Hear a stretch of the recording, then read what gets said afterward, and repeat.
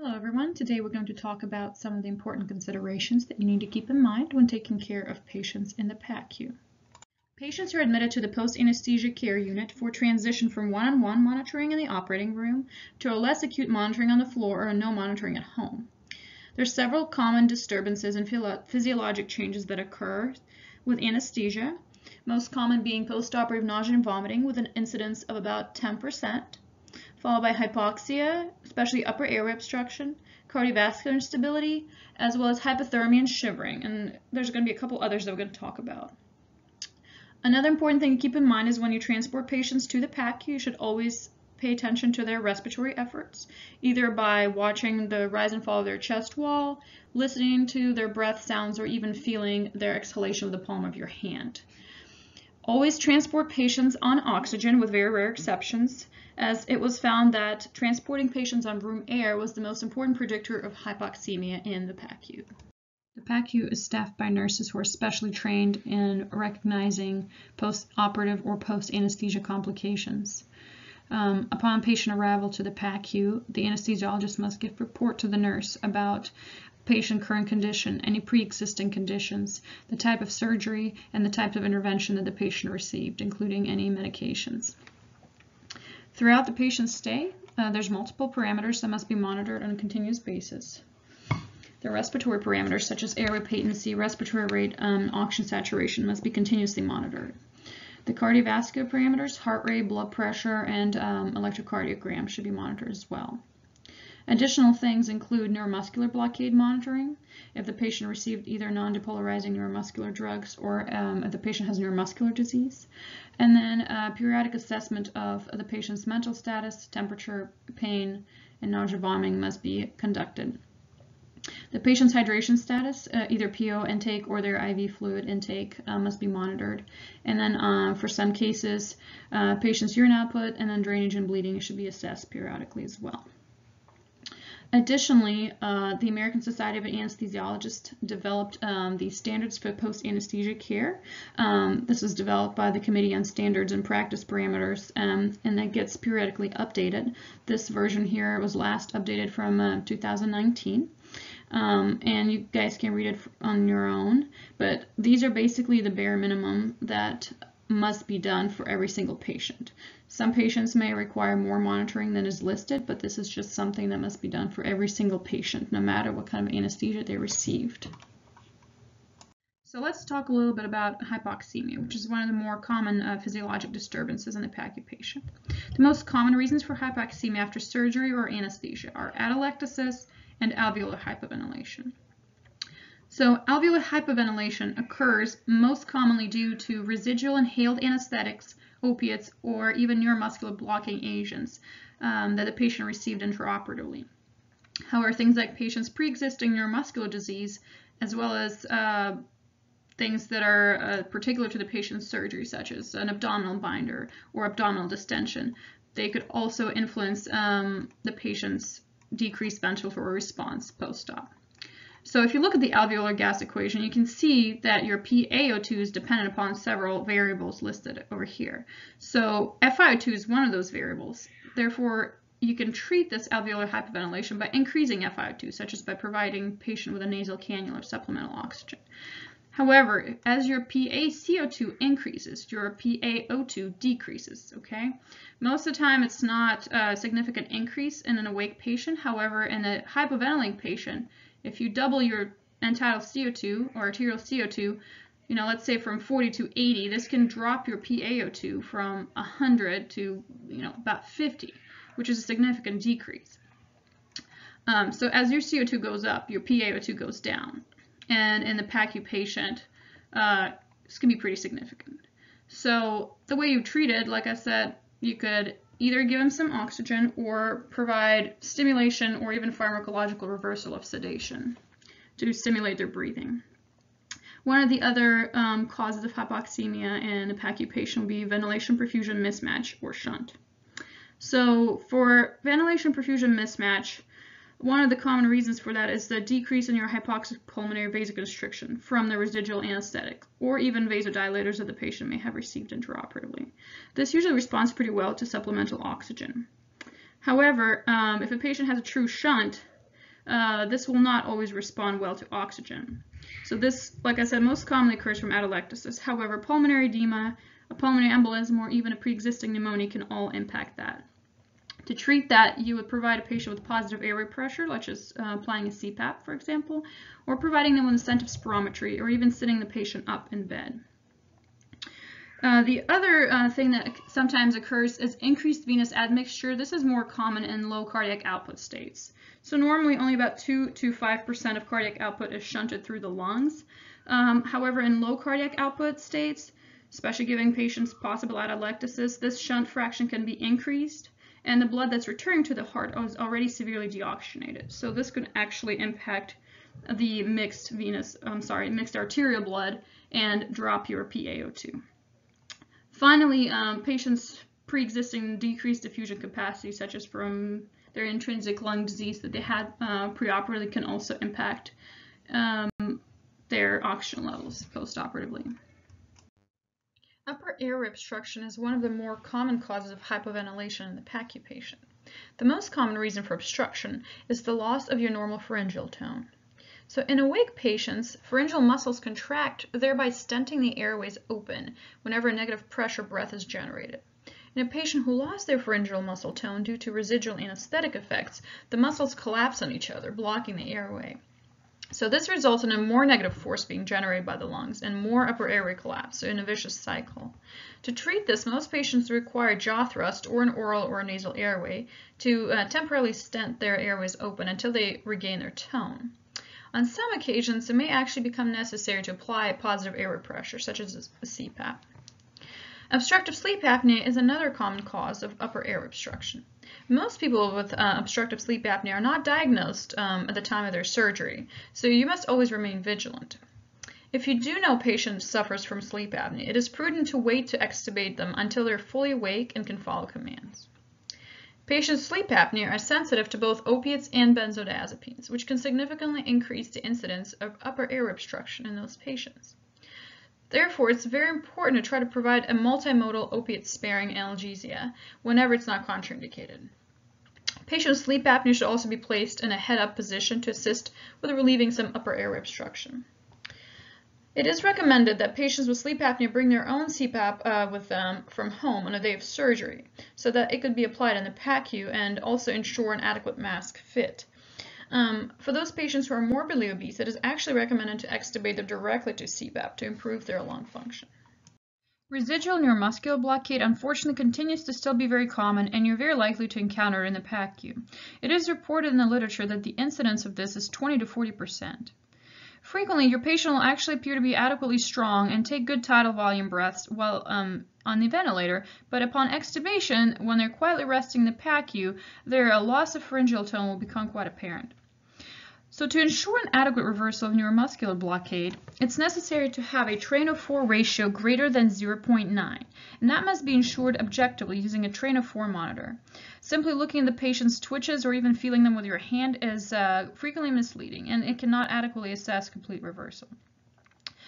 We often rely on clinical signs of adequate patient reversal, such as sustained 5-second head lift, grip strength, tongue protrusion, etc., but they're all unfortunately inferior to an objective train-of-4 monitor. The best clinical sign for pharyngeal muscle reversal is the ability to hold on to a tongue depressor with the patient's teeth as you try to pull the tongue depressor out. However, again, I must emphasize that you always need to check patient reversal using an objective monitor for every patient who received neuromuscular blocking agents. Some of the factors that can prolong the activity of neuromuscular blocking drugs include acidosis, hypothermia, and certain other medications, including inhaled anesthetics. Thankfully, Sagamedex has been game-changing in helping to provide complete recovery from neuromuscular blockade within several minutes. Hopefully, increasing use of this drug will help to decrease the incidence of neuromuscular blockade in the PACU. Laryngospasm most commonly occurs upon patient extubation while you're still in the operating room. However, it does occasionally happen in the PACU, especially those patients who were still asleep when they arrived. Laryngospasm is the spasm of the vocal cords and a closure of the laryngeal inlet with the epiglottis, which prevents patients from moving air. It is most likely to occur when you're extubating patients during stage 2, which is when they're not completely awake but yet not deep enough. However, it can occur during any stage. It's usually triggered by airway irritation, such as from saliva or bleeding, or by painful stimuli. The way to treat it is, of course, remove the triggering agent, such as suction the saliva, but you would immediately provide jaw thrust to the patient, as well as apply some CPAP, up to 40 centimeters of water. Depending on how much time you have and how quickly the patient is desaturating, if this is not enough, you can give a patient a little bit of propofol to try to deepen them and relax the vocal cords. If you do not have enough time, you should go ahead and just give succinylcholine, either IV, 1 milligram per kilogram, or IM, 4 milligrams per kilogram. That would be followed by fully inducing the patient, give them some sort of sedation like propofol, and tracheally intubate them. Another couple causes of upper airway obstruction include edema and hematoma. They do occur less frequently than the ones we just discussed. However, because they still occur, it's important to be aware of them. Edema is usually caused by steep Trendelenburg or prone positioning, especially in combination with excessive volume resuscitation. Traumatic intubation can exacerbate edema by causing inflammation at the site and even more swelling. One way to check for upper airway edema would be to do a leak test, which is when you deflate the cuff of the ET tube and look for a leak. If there is no leak, that means that there's too much edema around the tube, and it's important to leave the patient intubated until there is a leak and the swelling goes down. Some of the ways to improve edema would be to elevate the patient's head and improve their venous drainage. Make sure there's nothing blocking the venous drainage, no dressings or no central lines, things like that. You can also give the patient some diuretics or even some steroids to decrease the swelling. Hematomas usually occur in certain procedures, such as cervical spine procedures, thyroid or parathyroid procedures, or carotid surgeries. The symptoms of a hematoma would include pain at the site, pressure sensation, and occasional dysphagia. Hematomas can actually impair your venous and lymphatic drainage, which would worsen your edema and exacerbate the problem. If you do encounter this in the PACU, this frequently can be an emergency. So as a temporizing measure, you can try to release the sutures and release the hematoma. And of course, you would immediately call the surgeon and an ENT. At the same time, you would call for help and prepare for an emergency difficult intubation or even an awake intubation. So in summary, upper airway obstruction is something that must be addressed pretty quickly. So to begin, you should apply some jaw thrust and a little bit of CPAP, usually 15 centimeters of water is enough. If this is not enough, then you may want to insert an oral or nasal airway or even an LMA if that is not enough. Then you should try to figure out the cause of upper airway obstruction. Usually it's oversedation. Sometimes residual effects of drugs like opiates or benzodiazepines can be the cause, in which case you may want to try some naloxone or flumazenil to reverse that. And of course, don't forget neuromuscular blocking drug reversal if that is something the patient received. If none of these interventions work, you may need to actually go ahead and intubate the patient. Although upper airway obstruction is the most common cause of hypoxia in the PACU, there could be other causes that you may need to address. Pulmonary edema is another frequently encountered reason for a low oxygen saturation. Postoperatively, the most common cause of pulmonary edema is cardiogenic in nature. Usually it is from excessive volume administered during surgery, combined with patients' pre-existing cardiac conditions, such as congestive heart failure. I'm not going to go into too much detail about this, as you have multiple other lectures that address this in detail, but you would basically treat this as you would any patient with a CHF exacerbation, like diuretics, supportive treatment, etc. I would like to point out a couple of causes of pulmonary edema that are specific to the PACU. The first is post-obstructive or negative pressure pulmonary edema, which occurs when there is a forced inspiration against a closed glottis, such as during a laryngospasm. It is more common in strong, healthy people with good lung functions. When the patient generates negative pressure during inspiration but is unable to inhale, the resulting intrathoracic pressure increases blood flow to the right heart, which in turn increases the hydrostatic pressure in the pulmonary vasculature and causes extravasation of the fluid into the alveoli and the interstitium. This negative intrathoracic pressure will also increase the left ventricular afterload, which decreases your ejection fraction, and then causes increased left ventricular diastolic pressure, left atrial pressure, and pulmonary vascular pressure, which exacerbates this problem. The symptoms of negative pressure pulmonary edema include hypoxemia, dyspnea, pink frothy sputum, and then bilateral fluffy infiltrates on chest x-ray. Treatment is supportive with oxygen and occasionally diuretic and positive pressure ventilation. This condition usually resolves in 12 to 48 hours. Transfusion-related pulmonary edema is also something you may encounter in a post-surgical patient. Transfusion-related acute lung injury, or TRALI, and transfusion-related circulatory overload, or TACO, are two of those causes. If a patient received blood products during the procedure, both of these should be on your differential diagnosis of pulmonary edema. In TRALI, recipient neutrophils become activated by constituents of the donor blood product. These neutrophils then release inflammatory mediators that injure the lung and cause inflammation, which leads to increased permeability and edema. Transfusion-related circulatory overload, however, usually occurs in patients with pre-existing cardiac conditions, such as CHF, where the excess volume administered in the form of blood products causes fluid overload and cardiac dysfunction. Patients will frequently be hypertensive and show signs of cardiogenic cause of edema, such as an elevated BNP. Treatment for both of these is supportive, with oxygen and diuresis. Let's talk a little bit about oxygen supplementation. It's currently recommended that every patient receive oxygen supplementation during transport to the PACU, as well as during their stay. While arguments have been made to decrease oxygen supplementation in order to save cost, studies have found the benefits of providing oxygen and avoiding hypoxia greatly outweigh the costs.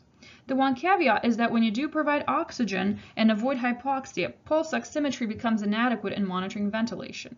So if the patient is on room air, their desaturation will usually correlate with their decrease in ventilation. However, with an external oxygen source, it is easy to miss this. So it's therefore vitally important to observe the patient's respirations and, if needed, monitor the blood gases. The most common ways of oxygen delivery in the PACU include face mask or face stent, nasal cannula, or blow-by oxygen. Frequently, patient demographics or the nature of their procedure will determine which methods you use. For example, a patient after neck surgery with fresh sutures may not be a good candidate for a face stent due to pressure created on the suture line. Alternatively, a patient after nasal surgery would not be a good candidate for a nasal cannula. Pediatric patients often require blow-by oxygen as it is the least invasive method. A regular face mask requires at least 5 liters per minute flow to prevent rebreathing of CO2. Alternatively, you may use a non-rebreather mask, which would also provide the highest concentration of oxygen, up to 95% in spontaneously ventilating patients. If you do use a traditional nasal cannula, it is recommended to use a maximum flow of about 6 liters per minute, which is equivalent to an FiO2 of about 44% to ensure patient comfort. Even then, however, it is recommended that the oxygen is humidified to prevent excess drying of mucous membranes. If the patient requires additional oxygen support, a high-flow nasal cannula may be used. A high-flow nasal cannula can provide flows of up to 60 liters a minute of humidified and warmed oxygen. It is delivered directly to the nasopharynx and has an added CPAP effect due to the higher flows. Continuous positive airway pressure, or CPAP, is another good way to deliver oxygen. It is especially useful in patients with obstructive sleep apnea. It improves irreversible hypoxemia from atelectasis, hypoventilation, and volume overload by recruiting alveoli. Sometimes, even despite the application of CPAP, patients require further ventilatory support. Non-invasive positive pressure ventilation is a good alternative to intubation in those cases. It can be delivered either via biphasic positive airway pressure or BiPAP machine using a face mask or a nasal cannula, or it can be provided using a ventilator mask with a pressure support mode. This method, however, is contraindicated in patients with hemodynamic instability, altered mental status, high risk of aspiration, and certain surgical procedures, such as esophageal surgery. Additionally, if the patient is suffering from refractory hypoxemia, then endotracheal intubation may become necessary. Another common disturbance in the PACU that is frequently seen is cardiovascular instability. That includes hypotension, hypertension, various types of arrhythmias, and ischemia. And interestingly, hypertension and tachycardia are actually associated with a higher mortality and a risk of ICU admission than hypotension. Hypotension can be divided into hypovolemic, distributive, cardiogenic, and extracardiac obstructive. Hypovolemic hypotension occurs due to decreased preload. Most commonly, it's due to third spacing and inadequate resuscitation during long surgeries, which leads to a decrease in circulating blood volume. It can also be due to an effective decrease in intravascular volume from vasodilation that's caused by neuraxial anesthesia. Bleeding is another common cause of hypovolemia in a post-surgical patient and should always be on your radar. These patients will present with hypotension and tachycardia, although if they are taking beta blockers, they may not exhibit the tachycardia, and that's something to be aware of. The urine output will be decreased, and in severe cases, patients may also develop an altered mental status. Local anesthetic systemic toxicity, or LAST, can also manifest as hypovolemic hypotension in the PACU. It results from accidental intravascular injection or rapid absorption of local anesthetic. You will learn more about this in your local anesthetics lecture, but keep in mind the symptoms include central nervous system manifestations such as tinnitus, altered mental status, and seizures. Treatment should be promptly initiated and includes benzodiazepines for seizures and intralipid 20% solution, 1.5 milliliters per kilogram over 1 minute and then 0.25 milliliters per kilogram for 30 minutes. Supportive treatment should also be provided and include supplemental oxygen and frequently endotracheal intubation. Distributive hypotension results from a decrease in afterload. Neuraxial anesthesia may be a cause due to its vasodilatory effects like I already mentioned, but other causes include critically ill patients who rely on constant sympathetic tone to maintain their afterload, who lose that sympathetic tone due to the effects of anesthesia. Anaphylaxis is something you must be able to quickly recognize and treat, and it occasionally occurs in the PACU. Something to keep in mind is that anaphylaxis and anaphylactoid reactions do not always occur immediately after exposure to a triggering agent. It may occur when the patient arrives in the PACU after having received a drug in the operating room. Symptoms of anaphylaxis include hypotension, rash or hives, bronchospasm, and facial edema. Patient tryptase levels will be elevated as well and should be drawn within 30 hours of the observed reaction. However, this is done more for confirmatory reasons rather than for diagnosis, as the results usually take several days to come back. Immediate treatment should be instituted in cases of suspected anaphylaxis and include epinephrine, steroids, and H1/H2 blockers, as well as fluids and vasopressors as needed. Of course, it goes without saying, if the patient reacted to something you're administering, then you should immediately remove the offending agent. Finally, sepsis should also be in your differential diagnosis for hypotension and is more common after urinary and biliary tract procedures. If sepsis is suspected, blood cultures must be drawn and empiric antibiotics started. Fluids and pressors should be administered as needed, with drug of choice being norepinephrine. Vasopressin may also be added as needed. Cardiogenic hypotension is due to intrinsic pump failure. It is basically cardiogenic shock from cardiac ischemia, infarction, cardiac tamponade, cardiomyopathy exacerbation, and arrhythmia. To help with diagnosis, it may be useful to monitor the patient's central venous pressure and use an echocardiogram or even a PA catheter. This type of hypotension shows relative hypervolemia, as evidenced by distended neck veins, elevated CVP, and pulmonary edema.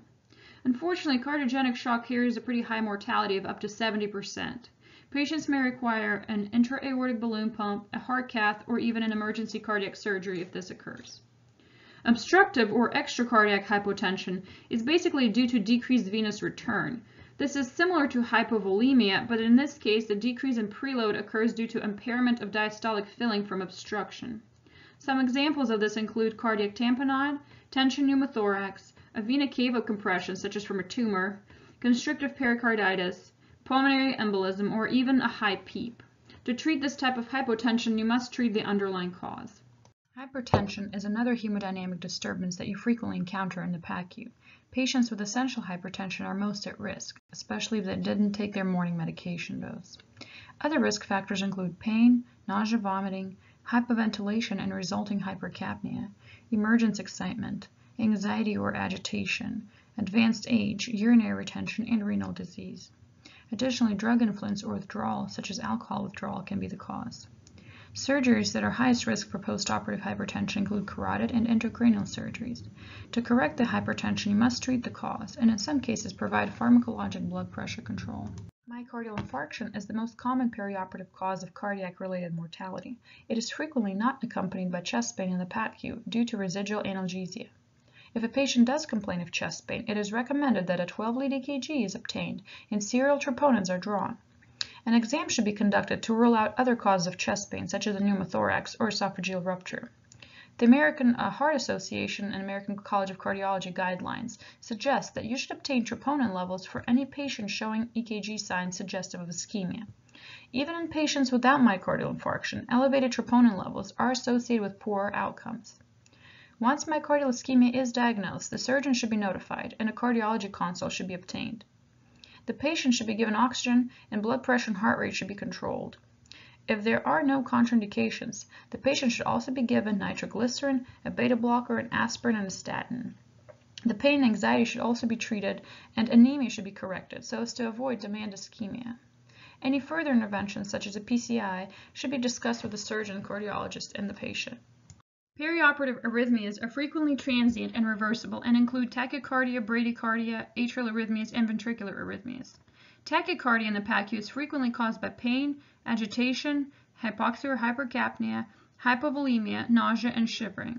However, more serious, although less common causes include hemorrhage, shock, pulmonary embolism, pneumothorax, thyroid storm, or malignant hyperthermia. If the patient is stable, you should give the patient oxygen and then perform a 12-lead EKG to determine the underlying rhythm. You would then seek to treat the underlying cause. If the patient is unstable, usually with heart rates above 150, and is showing signs of hypotension, shock, or altered mental status, then immediate electrical synchronized cardioversion should be performed. Bradycardia is most commonly iatrogenic, for example from administration of beta blockers or dexmedetomidine. However, patient factors such as post-surgical bowel distension, elevated intracranial pressure, or even sympathectomy from a high spinal could all cause bradycardia. If the bradycardia is stable, frequently no treatment is necessary. However, if the patient becomes unstable and perfusion is compromised, they should be treated with atropine as the first-line drug. Occasionally, transcutaneous pacing or even inotropes such as dopamine or epinephrine may become necessary. The most common atrial arrhythmia encountered in the PACU is atrial fibrillation, with an incidence of about 4% following major non-cardiac surgery. The incidence is even higher after cardiac and thoracic procedures, where it can be triggered by direct cardiac irritation. Other contributing factors include pre-existing cardiac disease, volume overload, electrolyte disturbances, and hypoxia. Treatment focuses on ventricular rate control. It can usually be achieved with beta blockers and calcium channel blockers. Occasionally, chemical cardioversion with amiodarone may be needed. If the patient is unstable, electrical cardioversion must be performed right away. The most common ventricular arrhythmias following surgery include premature ventricular contractions and bigeminy, which frequently resolve on their own and result from increased sympathetic nervous system stimulation. Treatment should be focused on alleviating pain and agitation, as well as avoiding hypercapnia. Another ventricular arrhythmia that can be seen in the postoperative period is torsades, which can be caused by the administration of QT prolonging drugs in patients with pre-existing long QT.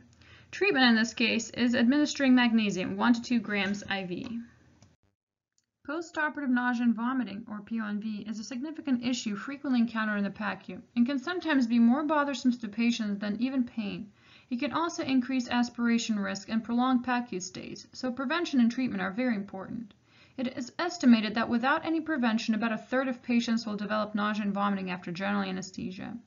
Risk factors that increase the incidence of PONV include female sex, non-smoker, history of previous PONV or motion sickness, and postoperative opioid administration. Younger individuals under 50 years of age are more susceptible than older individuals. The likelihood of PONV increases with each additional risk factor, with 0 risk factors having a 10% risk and all 4 factors having an 80% risk. It is suggested that each risk factor warrants 1 antiemetic prophylactic medication, so the more risk factors a patient has, the more prophylactic agents they should receive. This chart on the right shows some of the classes of antiemetic drugs and some examples from each class. It is recommended that the same class of medication not be redosed within 6 hours, and some, like scopolamine, aprepitant, and dexamethasone, should not be redosed at all. It should be noted that metoclopramide, a prokinetic, should be avoided in patients with a possibility of gastric obstruction. Intraoperatively, replacing volatile agents with propofol and avoiding the use of nitrous oxide are some other things that you can do to reduce the incidence of PONV. Postoperative shivering with or without hypothermia can be another problem frequently encountered in the PACU. Post-op hypothermia is defined as core temperature less than 36 degrees Celsius and can occur after general and neuraxial anesthesia. It is frequently accompanied by shivering, but shivering can also occur by itself in a normothermic patient. The reasons that hypothermia and shivering are concerning include increased oxygen consumption, CO2 production, and sympathetic tone.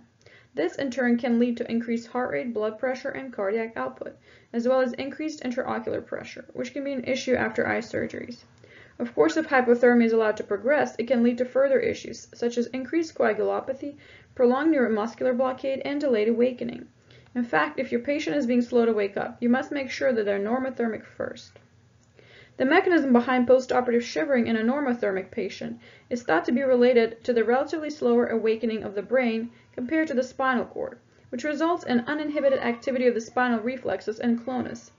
The receptors involved appear to be kappa opioid, NMDA, and 5-HT receptors.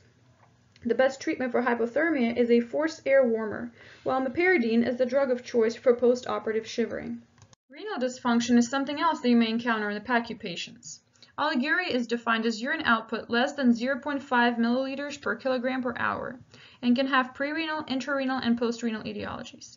In the PACU, you should focus on identifying any readily reversible causes, such as a kinked or dislodged Foley catheter, which are often overlooked. However, acute kidney injury is also not uncommon in the postoperative setting. Some patient risk factors for AKI include a history of pre-existing renal insufficiency or CKD, diabetes, hypertension, morbid obesity, history of steroid use, male sex, and old age. Procedures that are most likely to cause AKI include cardiac surgeries, emergency surgeries, and any type of major surgery such as vascular or transplant surgery. The key in decreasing the chances of developing postoperative AKI is to focus on modifiable risk factors, such as appropriate fluid management in the OR. The patient's circulating blood volume must be maintained with adequate IV fluid resuscitation, which would ensure proper renal perfusion. Additionally, patient's blood pressure must be maintained at an appropriate level, usually above MAP of 60, but possibly higher in patients with chronic hypertension. This should be continued in the PACU. Vasopressors can be employed if necessary, but dopamine and vasodilators are not currently recommended for renal protection. Besides AKI, several other things can cause oliguria in the PACU. The most common cause is intravascular volume depletion. To determine if this is the cause, it is useful to do a fluid bolus challenge to see if patient's urine output improves after fluid administration. A complete blood count should be drawn to check for ongoing bleeding as a possible reason behind hypovolemia, and a mean arterial pressure should be maintained at an adequate level to ensure that the decreased kidney perfusion due to hypotension is not the reason behind the oliguria. If a fluid challenge is contraindicated, then fractional excretion of sodium or an echocardiogram could be used to determine volume status. Postoperative urinary retention is defined as greater than 600 milliliters of urine in the bladder without the ability to void within 30 minutes. To diagnose it, a bladder ultrasound is useful and can be performed at bedside. Treatment includes in and out catheter or anchoring a Foley catheter. Intra-abdominal hypertension should be considered in patients presenting with a tense abdomen after abdominal surgery. It is defined as intra-abdominal pressure greater than 12. Normal intra-abdominal pressure is about 5 millimeters of mercury. If intra-abdominal pressure reaches over 25 millimeters of mercury, it becomes abdominal compartment syndrome. This results in end organ dysfunction, including renal impairment, due to renal vein compression. To measure intra-abdominal pressure, you can use the patient's bladder pressure, which should be measured at the end of exhalation. Rhabdomyolysis is most common after crush or burn injuries, so major trauma surgery patients are at risk. Morbidly obese patients undergoing bariatric surgery are the other group of patients at risk for rhabdomyolysis. Signs and symptoms include myoglobinuria and elevated creatinine kinase. Treatment is early and aggressive hydration to prevent myoglobin and heme casts from causing tubular obstruction and renal toxicity. Occasionally, continuous renal replacement therapy may be necessary to help remove circulating myoglobin. Contrast nephropathy should also be considered in patients who undergo angiography, such as during endovascular procedures for stent placement. Adequate perioperative hydration is key in preventing its occurrence. Postoperative delirium is defined as acute and fluctuating alteration of mental state of reduced awareness and disturbance of attention. It can occur up to 5 days after surgery, but is frequently already present in the PACU. Risk factors for postoperative delirium include age greater than 65, cognitive impairment, severe illness or comorbidity burden, hearing or vision impairment, or presence of infection. The surgery acts as a stressor that precipitates delirium. To avoid delirium, prevention is key. Some things that could help prevent delirium include frequently reorienting the patient, providing glasses, hearing aids for sensory enhancement, maintaining circadian rhythms, adequate pain control, and avoiding deliriogenic medications. If those interventions are insufficient, you should evaluate possible underlying causes such as infection, like UTI or pneumonia, electrolyte abnormalities, medication effects, etc. Treating underlying causes of delirium and non-pharmacologic intervention should always be the mainstay of treatment, but in severe cases, especially those complicated by agitation, low-dose Haldol or atypical antipsychotics can be used. Emergence excitement, on the other hand, is a transient, confused state associated with emergence from general anesthesia. It is more common in children, especially ages 2 through 4, and occurs within 10 minutes of emergence from anesthesia. It is short-lasting and resolves quickly on its own. It appears to be associated with quick emergence from anesthesia and the use of sevoflurane gas, although data is unclear. Additionally, perioperative stress and anxiety as well as pain are seen as contributing factors, so preventing and treating those things seems to help reduce the incidence of emergence excitement. Premedication with midazolam, dexmedetomidine, and fentanyl appears to be beneficial as well. Even after long surgery, awakening should occur within 60 to 90 minutes. If this doesn't happen, causes of delayed awakening should be assessed. The most common reason for this is residual drug effects, with most common drugs being benzodiazepines, opiates, and neuromuscular blocking drugs. After long cases, propofol and volatile agents may also be the culprits. Acute alcohol and illegal drug intoxication should also be considered, especially for patients who require emergency surgery. Finally, central anticholinergic syndrome occurs when multiple anticholinergic drugs combine to block cholinergic neurotransmission in the brain and cause delayed wake-up. This is also something that should be considered in a patient who received multiple anticholinergic drugs. Metabolic disturbances such as hyponatremia, as well as metabolic diseases like liver disease, can all contribute to delayed awakening. Finally, neurologic events such as seizures, stroke, or elevated intracranial pressure could also be the cause. Your approach to treatment should begin with assessing the airway, breathing, and circulation, as well as ensuring normothermia. Any possible residual agents should be discontinued. For example, anything left in the patient's IV tubing should be flushed out. A cardiopulmonary and neurological exam, including pupil reflexes, should be performed. A train of 4 monitor should be used to check for residual neuromuscular blockade, which should be reversed. Possible residual opioid and benzodiazepine effects should be reversed with naloxone and flamazanil respectively. You should also check glucose and correct if necessary. Obtaining an ABG is helpful for correcting any electrolyte abnormalities and identifying possible CO2 narcosis, which can be treated with hyperventilation and even possible reintubation of the patient. Like I mentioned, central anticholinergic syndrome should also be considered and can be treated with physostigmine. Finally, a head CT as well as a neurology consult should be obtained if none of the other interventions work, and the patient should be admitted to the ICU for further monitoring. Corneal abrasions are the most common type of eye injury encountered in the PACU and are caused by mechanical trauma. Risk factors include general anesthesia, prone or Trendelenburg positioning, taped eyes, and oxygen supplementation during transport. Patients usually present with blurry vision, foreign body sensation, tearing, redness, and photophobia. It usually resolves on its own and is short-lived, but for comfort, patients may be offered some saline flushes and warm or cool compresses. Ophthalmology consults are not usually necessary. Other causes of vision loss that are much more rare but much more devastating include ischemic optic neuropathy, cerebral vision loss, and central retinal artery occlusion. Risk factors for ischemic optic neuropathy include male sex, obesity, prone positioning, long surgery that's greater than 6.5 hours, and blood loss greater than 45% of blood volume. Ophthalmology consults should be obtained in those cases, but the prognosis is usually poor and vision loss is usually permanent. PACU discharge criteria often seem to be very vague, and this is probably due to the fact that there are no specific criteria that must absolutely be met. There's no mandatory amount of time that a patient must remain in the PACU, but in general, that must be observed until they are not at risk for ventilatory depression and their mental status is returned to baseline. To aid in determining when is it safe to discharge a patient, several scoring systems have been designed and modified over the years. The most current one is the Post-Anesthesia Discharge Scoring System and gives a score of 0 to 2 points to 5 different variables. A score of at least 9 is deemed adequate for discharge. These variables include vital signs, where a score of 2 means the vitals are within 20% of baseline, score of 1 means they're within 20 to 40% of baseline, and score of 0 means they're within more than 40% of baseline. Activity level is given 2 points if a patient has a steady gait and does not require assistance ambulating. 1 requires assistance and 0 unable to ambulate. Nausea and vomiting is another important variable and is a frequent cause of delayed PACU stays. 2 means none or minimal nausea. 1 is moderate nausea and 0 is severe nausea not responding to interventions. Pain is the most common cause of delayed PACU stays, especially in the ambulatory setting, and gets 2 points if it's an acceptable and 2 if it's an unacceptable pain level. Finally, surgical bleeding gets 2 points if it's minimal and requires no dressing changes, 1 point if it's moderate and requires up to 2 dressing changes, and 0 points if it's severe with more than 3 dressing changes. The ability to void is no longer considered a requirement for PACU discharge. So this is it.